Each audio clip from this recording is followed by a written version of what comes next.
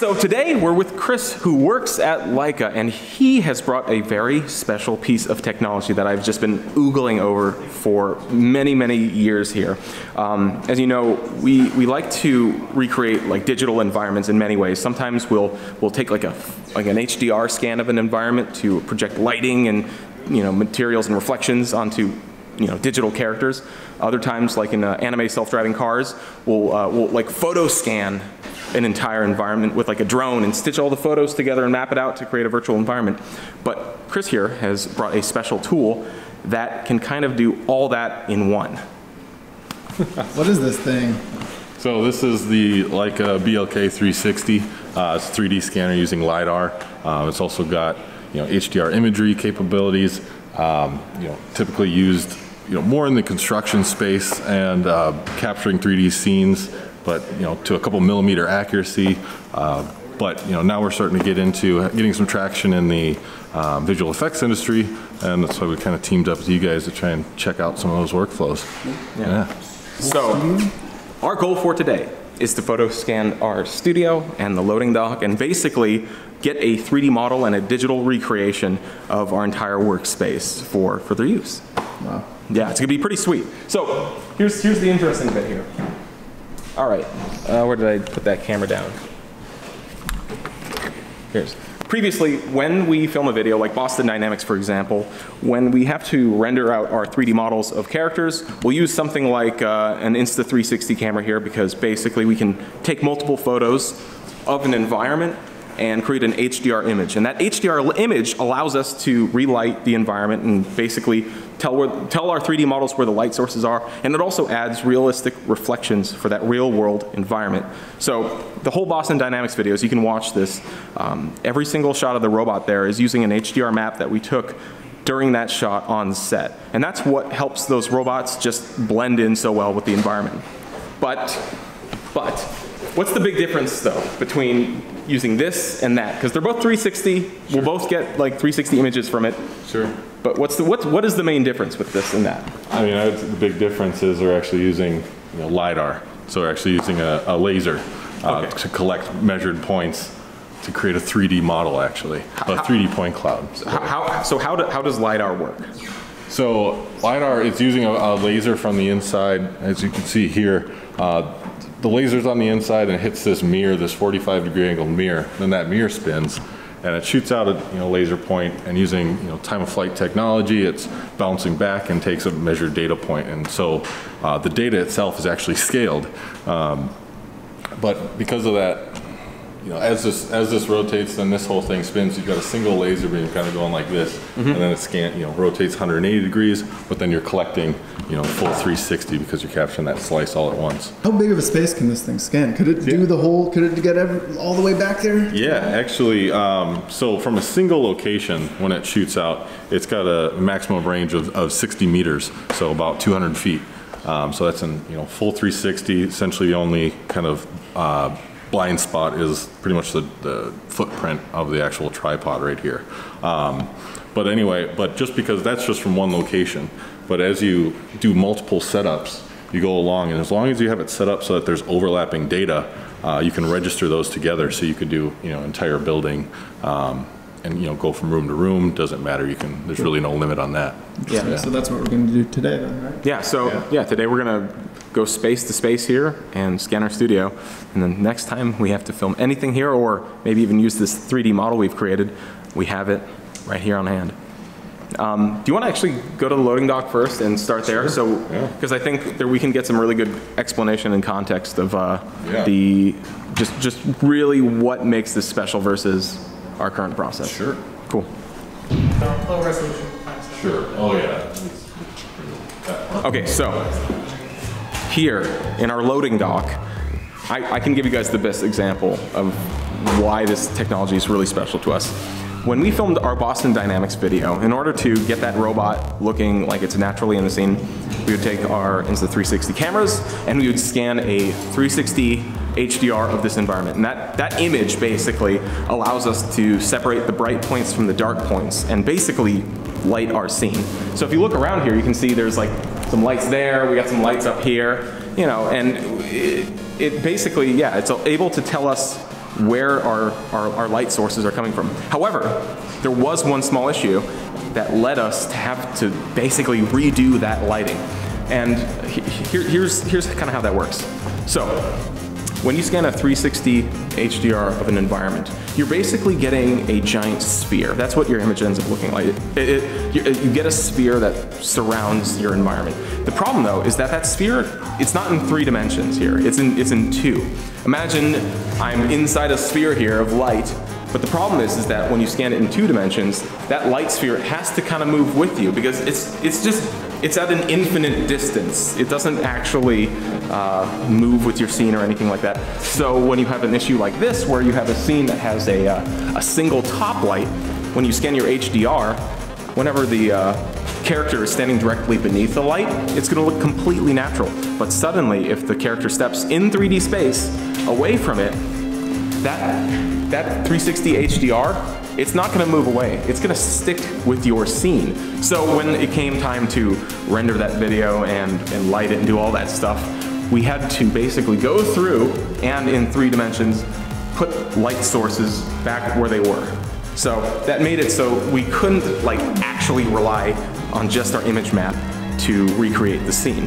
However, when you start using this and you have the LiDAR that actually scans your environment in 3 dimensions, you can feasibly have a fully functioning 3D lighting environment that allows any characters to walk around in it and have the light sources react appropriately. It would be great to do like the HDR scan because I'm okay with the extra data because we can definitely use it. Sure. So how long does that take scanning wise then? So scanning, if we did medium resolution point cloud, which is typically you're probably putting around about 15 million points, and then the HDR turned on, it'll take about 4 minutes. All right. Yeah.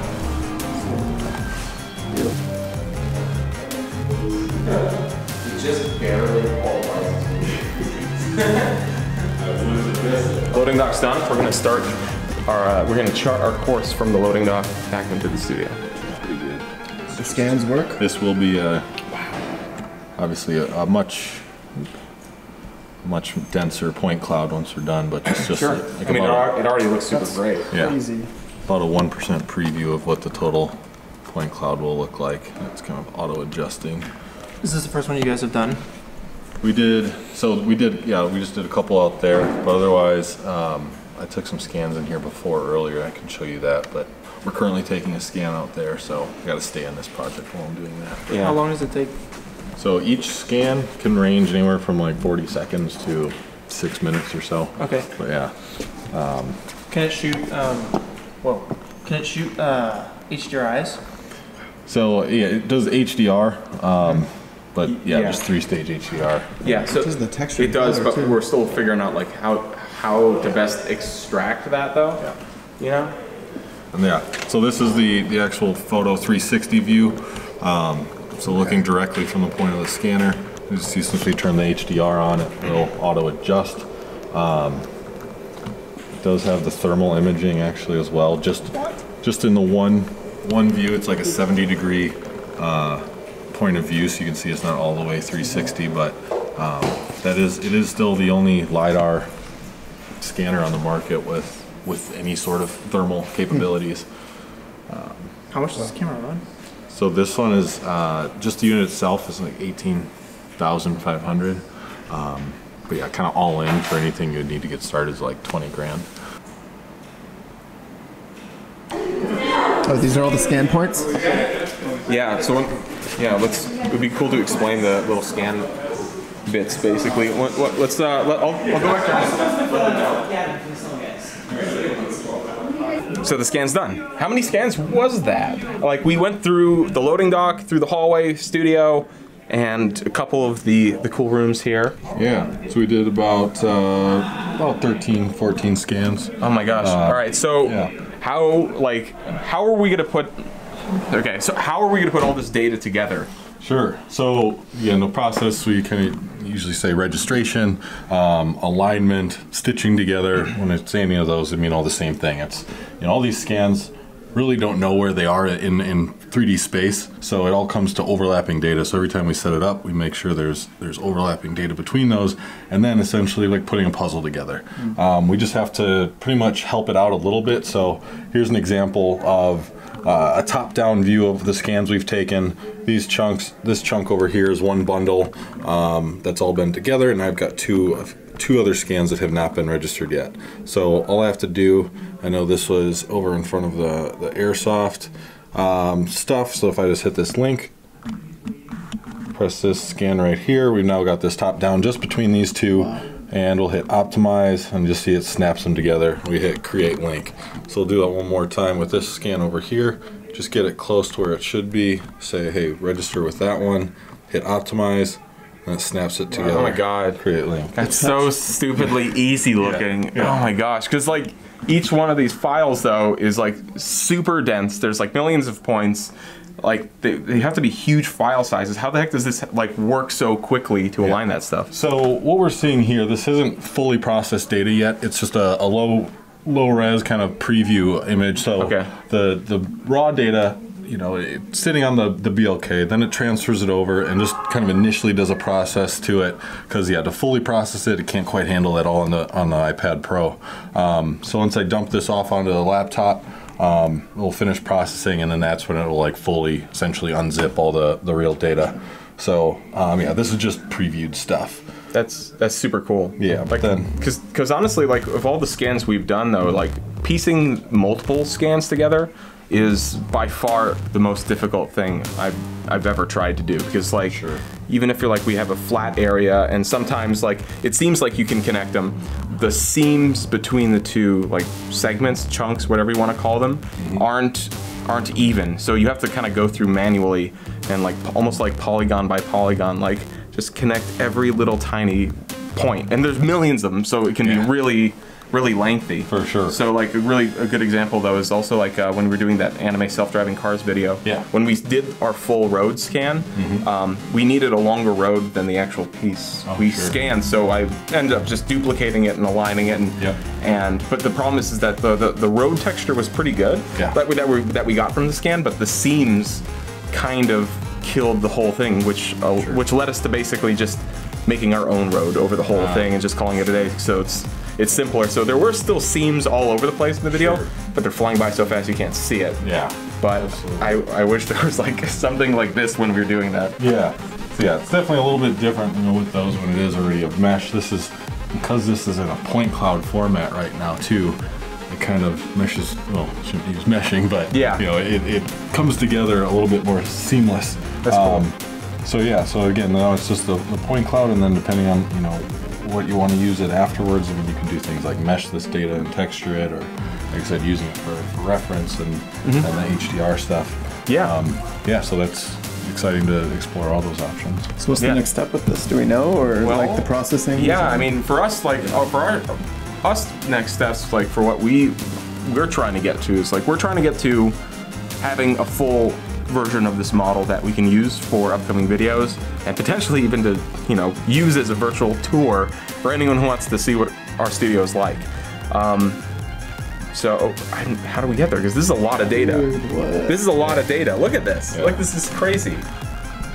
So again, this is just kind of like, low res preview of the data. This would be a whole lot more solid, but also kind of like a nice little X-ray view. So kind fun of thing. to just like float around and see. Yeah. Well, I guess so. We have to process this data first before we mess with it, because it's just a preview, and then after that we get to figure out how we want to play with it. Yeah, absolutely. Next steps to come.